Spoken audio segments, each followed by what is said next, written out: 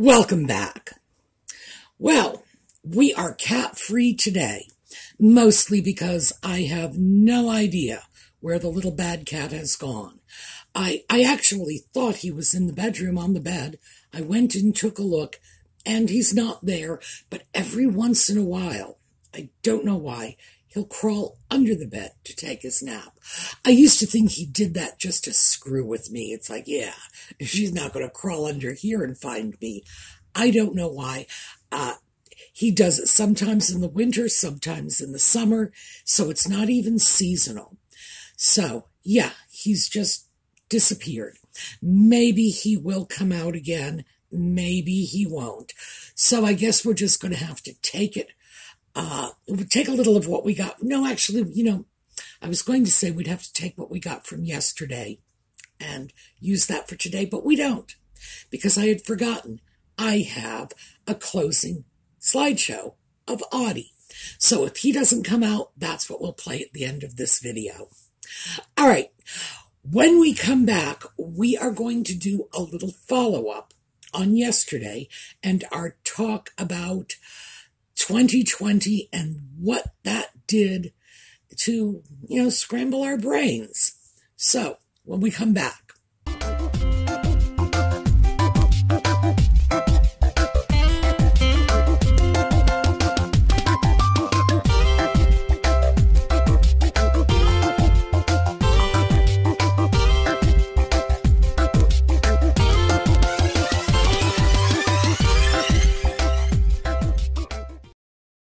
So there were a couple of comments from yesterday's video bringing up a subject that I hadn't dealt with, and that was the government intervention in our lives in 2020. Now, some of us have a very high threshold for government involvement in our lives. Others have a very low threshold. I will be honest with you, I am one of those people with a really, really low threshold for the government meddling in my life. The way I figure it, if I'm not breaking any laws, the government should leave me alone. It's that simple. The government doesn't always agree with me, and certainly they didn't in 2020.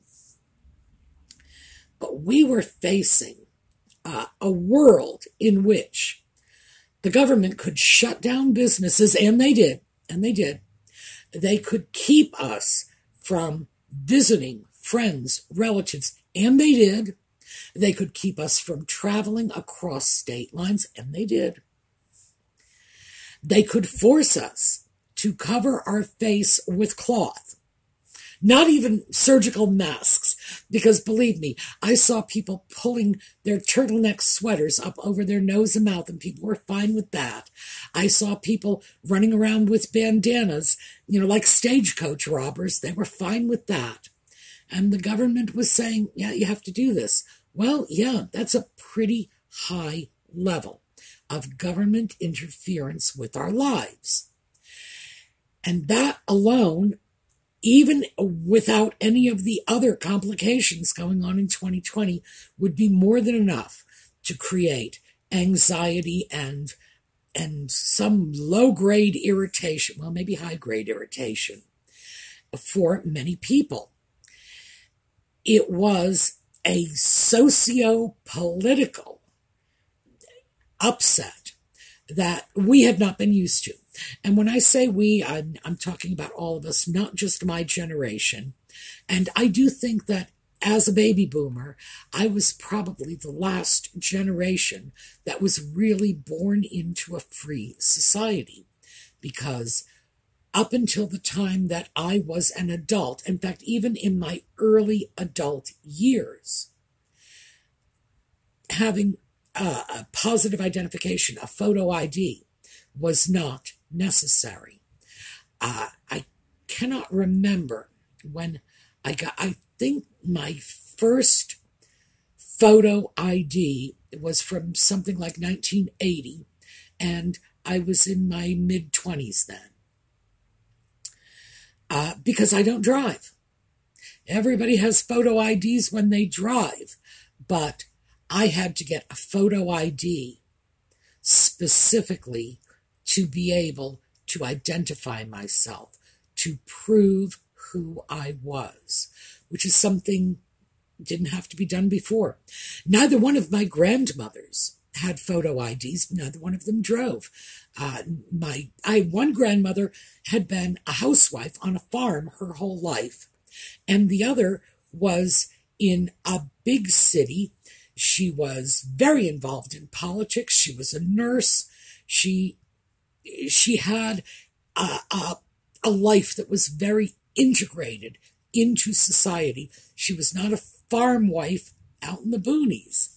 Never had a photo ID. Never needed one. She did not need to prove who she was to anyone. So in that context, I really have to say mine was the last freeborn generation. I had a social security number. My mother's mother never had one, didn't need one, because she died before it was necessary to use a social security number on your tax forms. I got my social security number, I think, at 14 or 15.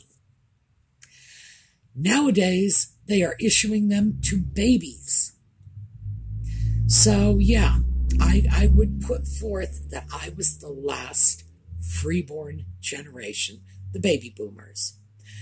Everyone else has come in to the system and has been tagged and identified by the system virtually from birth. So for those of us my age, looking at the government coming in as they did in 2020, saying, we can shut down all of the businesses. We can tell you when and where you can go to the store. We can tell you whether or not you can walk out of your front door. In fact, someone had said that New York City is virtually under martial law for 22 years now. And I see much of what happened in 2020 as martial law minus National Guard troops on our streets, because we did not have that here. I will say that much. But did we have martial law?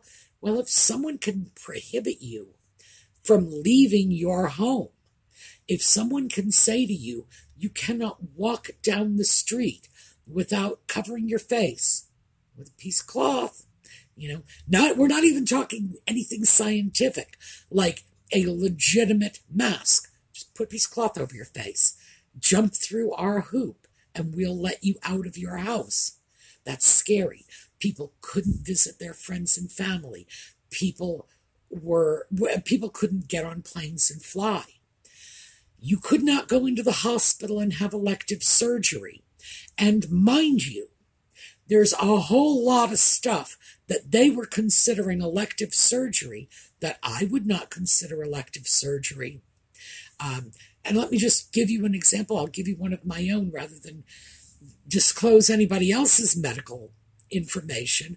But I had had my right knee replaced shortly before that. It was in 2019. I needed to get the left one done too. Knee replacement surgery was considered elective. It's like, I always thought elective surgery was like a nose job or something. Nope. The extent to which we were controlled was scary. And some of us have a much higher threshold for that sort of thing than others. Admittedly, I am low threshold on government interference. But it was an added stress in our lives. It was something that led many of us to question what was really going on in Washington. Certainly, some of us walked away from that whole experience very paranoid. And keep in mind, we're not even getting into vaccinations yet. Well, we're not going to get into it in this episode, what's going on about vaccinations. But we didn't get there. just what could we do, what could we not do, how the government was just controlling us. That was a huge factor for people.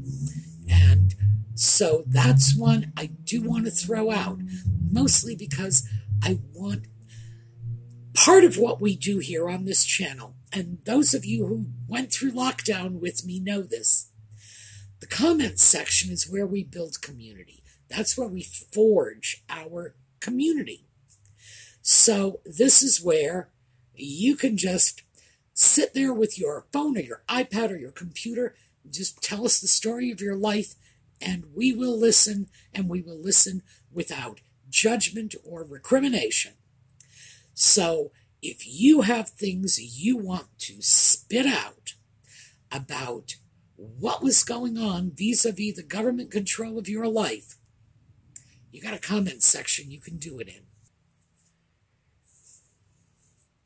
So what I was really hoping to do today was to talk about what happens after you have taken a little assessment test, or you don't even need to take a test. What happens when you recognize you might have a problem and you want to take the next step? How do you find that next step? How do you find the therapist? So I'm just going to give you just a very quick thumbnail overview of all of your options out there, and you've got plenty. You have psychiatrists. A psychiatrist is a medical doctor whose subspecialty is psychiatry. A psychiatrist can prescribe medication. You know, the drugs you see advertised on television to lighten your mood or whatever. You know, anti-anxiety drugs. You want Xanax? You need a psychiatrist for that. Now, keep in mind, any doctor can do this. But within the field of treating mental illness, it's going to be the psychiatrist who is going to write those prescriptions. So a psychiatrist is a medical doctor who deals with illness of the mind. Then you have a psychologist. A psychologist can also be a doctor, but they will have a PhD in psychology. Now keep in mind, in many areas, you do not have to have the PhD in psychology to call yourself a psychologist. In general, you will need at least a master's degree to say, I am a psychologist and I wish to open a practice. They are not going to be writing you prescriptions, but in many other ways, they are functioning the same way a psychiatrist does. Then you have what I mentioned yesterday, clinical social workers. These are people who are coming from a completely different arena. The social workers tend to be more practical and tend to focus more on problem solving, more behavioral oriented. They will need a master's degree in social work if they do third-party billing. In other words, if your medical insurance pays for it, they're going to need at least a master's degree in social work for this. But is this an option? Absolutely. And then we have the realm of what I'm going to call therapists. These are people who are counselors, therapists, and different states regulate these professions differently. Some states do not regulate them at all. Anybody can put out a shingle and say, I am a counselor, I am a therapist. Very often they will come from college programs where they have studied counseling techniques, therapeutic techniques. And you then have nurses. By the way, these are not in any specific order. So I'm not saying that a random counselor is more qualified than a nurse, or a psychiatrist is more qualified than a psychologist. It's just consider it random order. Nurses. Nurses can provide therapy as well. And if they have sufficient educational qualification, they too can get third-party payments. And when you are looking for a mental health professional, what you're going to want to do initially is try to figure out what mental health professional you want. Do you feel you would do well with a counselor, a therapist, someone you just talk to? Do you think you might want to look at mood-altering drugs? Do you think you might want to get into the issues from your early childhood? Do you feel you are in great crisis now and need to start actively digging your way out of this? So, digging your way out of this, you're going to want a social worker. If you want to get into your childhood trauma, you're going to want a psychiatrist or a psychologist. If you feel you would do well with mood-altering drugs, you're going to need the psychiatrist. So that's why I'm giving you these options. However, now you know my thinking on transparency. I'm not going to hold back information. One of the things I learned, and I learned this a long time ago, I learned this as an undergrad in college, in psychology courses I took. They have done studies. Oh, by the way, I quickly did a scan on the internet to see if I could find copies of any of these studies. I'm going to have to look for them because, again, they're old, undergrad, and I'm looking at 70 now, so you imagine how old they are.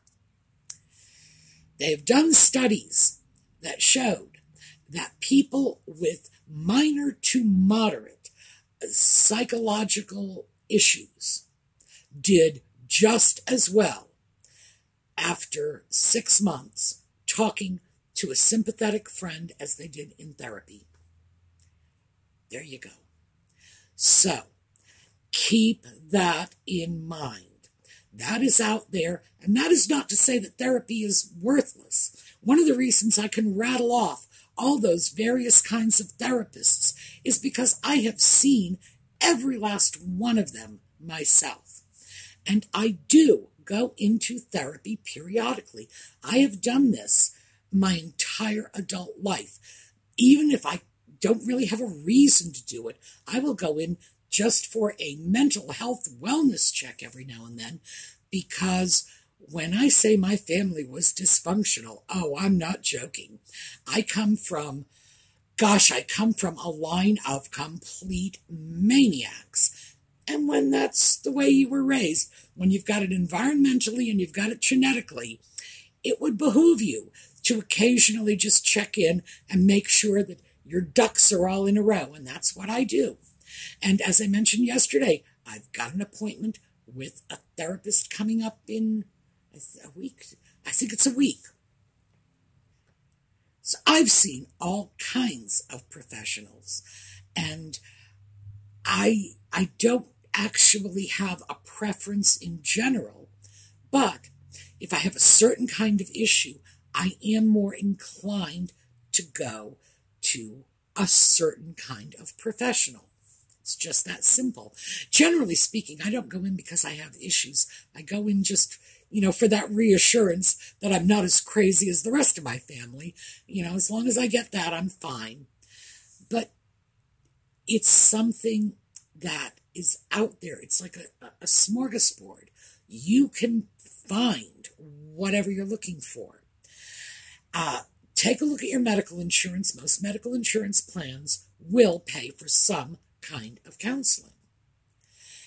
Once you find a counselor, make sure that they are licensed and qualified, because as I say, some states do not require this. If your insurance will pay for this person, if they will do insurance billing, it's often called third-party billing. If they will do third-party billing, they have to be qualified, because your insurance is not going to pay for, whatever, an astrologer to provide you with therapy. It's not going to happen. So that is some measure of assurance that you're getting a qualified professional. If you have friends or relatives who have gone to a therapist, they might be able to give you recommendations. You might not even need the same therapist they went to. You can probably just go into the large office and get a different therapist there. All of these things are options. But you should start off by asking yourself, what do I need? Where do I see this going? Do I just need a little bit of bolstering to get out of my slump? Do I think maybe it's about time I started talking about my wildly dysfunctional childhood? Are there things that I've been just bottling up that maybe I want to look at long-term therapy? Am I sufficiently unhappy with the way things are going that I'm willing to make a commitment to go in once a week and talk to someone for an extended period of time? Think about these things, and that should help you make your decision about the kind of help you might need. But in the meantime, do not lose sight of that sympathetic friend, because we all have friends. We've all got somebody we can talk to, and that might really be all you need. And as I say, I'm not saying this to downplay the value of professionals. It's just that the simple fact of the matter is a lot of us can do it without going to a therapist. And if your insurance does not cover therapy, it can be costly. It can be something that is taking a big chunk out of your disposable income. And I'm keenly aware of that.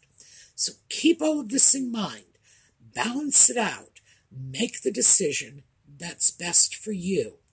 And in the meantime, remember, you've always got the comment section in this video.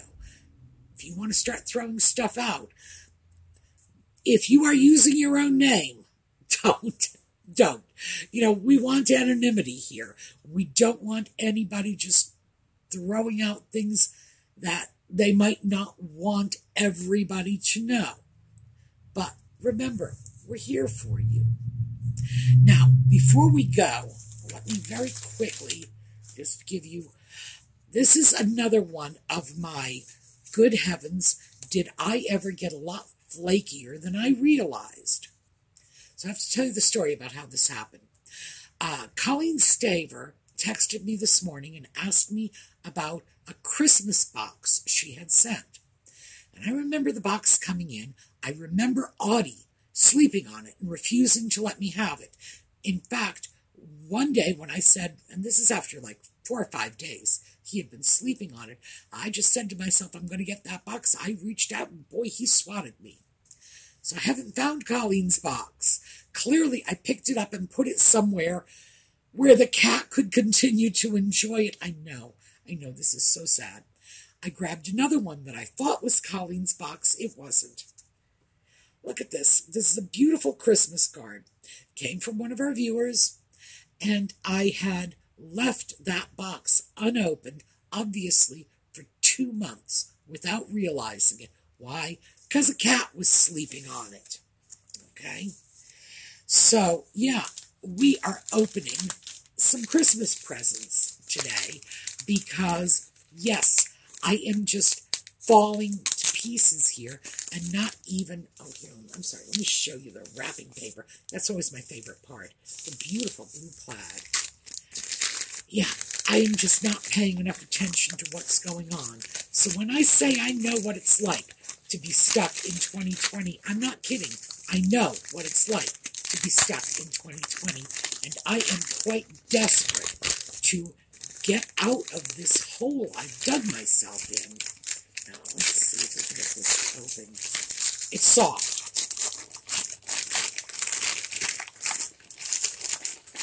Okay. Ooh, it's cloth.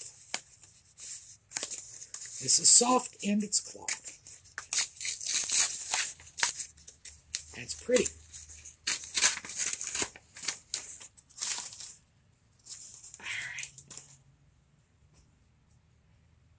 Oh my. This is a pashmina. Do you say pashmina on you? Oh, it is. Let's see, can you see that? Oh, yeah. There we go. Look at this. This is beautiful. Well, thank you. It's 2 months that's been sitting in a box, and I could have been wearing that because it was winter. A bit more.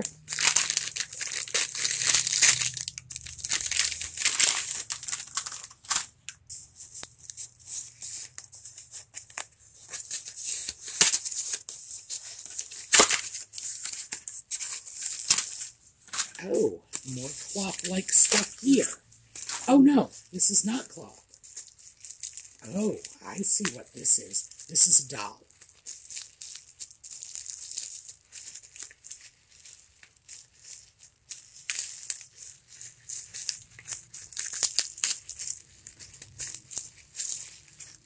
Let's get this opened up. Yes, baby, don't.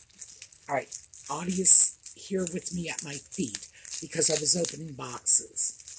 So that is a cat's sign to come and make a nuisance of himself. Ooh, look at this.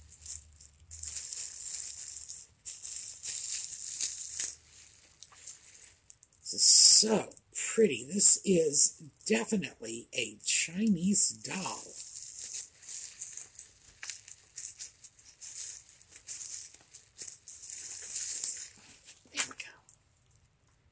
Go.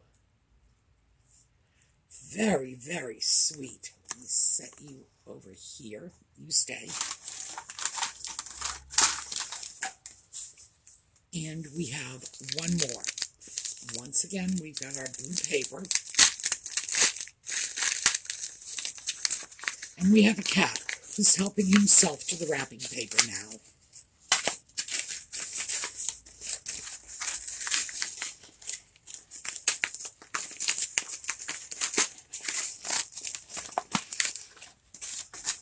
Oh, and we have another pashmina. So, total, oh, this is pretty. This is like berry and olive. This is berry and olive, and my living room rug is berry with a lot of olive in it. So I have a feeling I know where this is going to live. This is lovely. Now, read the card.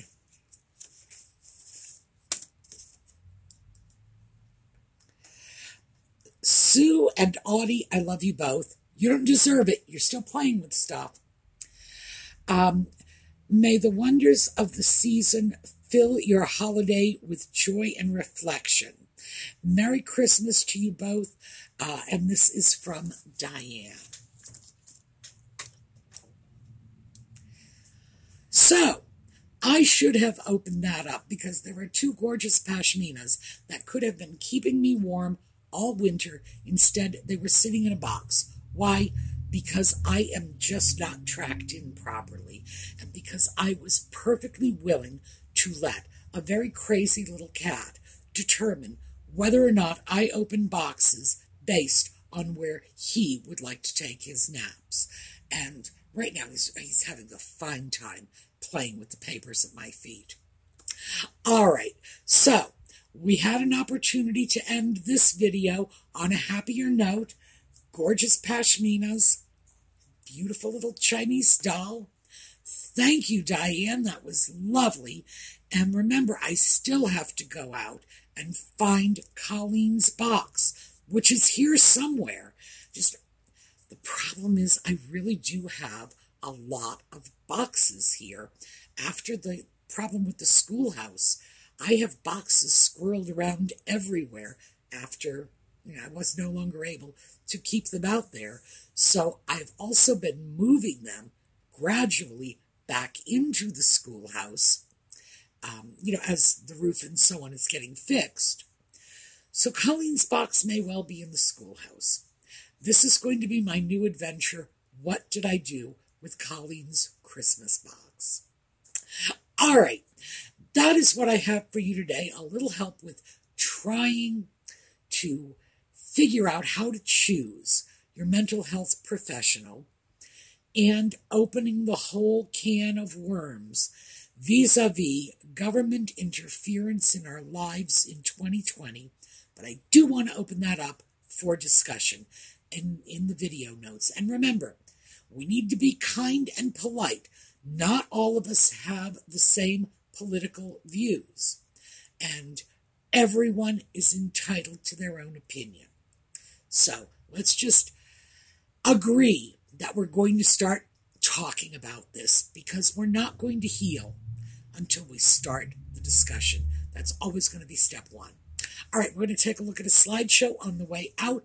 I will see you tonight. For those of you who stick around for Just Chatting, Audie is in fact here, but he did not make it on camera, so we're going to look at a little Audie slideshow. Have a terrific day.